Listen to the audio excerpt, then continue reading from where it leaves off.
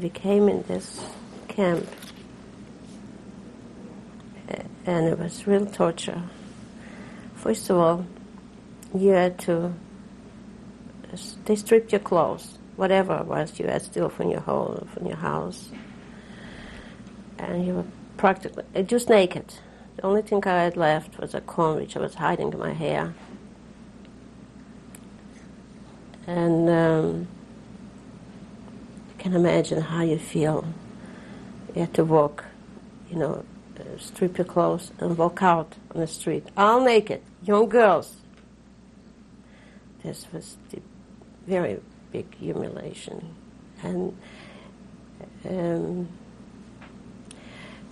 before we got undressed, we were on the field sitting, and everybody talked about, well, that's it, that's our end, we're going to crematoriums, and that's all, because that's what they did. They put you in crematorium there.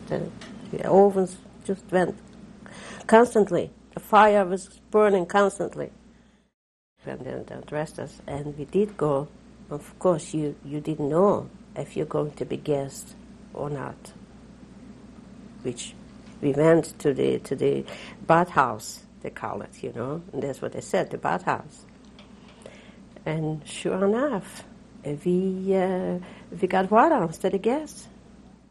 The second day when they gave us the barracks to sleep, we just slept on the floor. The food, even today, I can't even imagine how we did it and how we ate.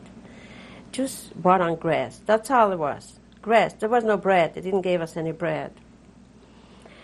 They literally starved you. Just starved you. And here you came from home, from, all right, the ghetto, but at least you had something, you could survive on. Or you made a deal or whatever. But here it was just, that's all you had.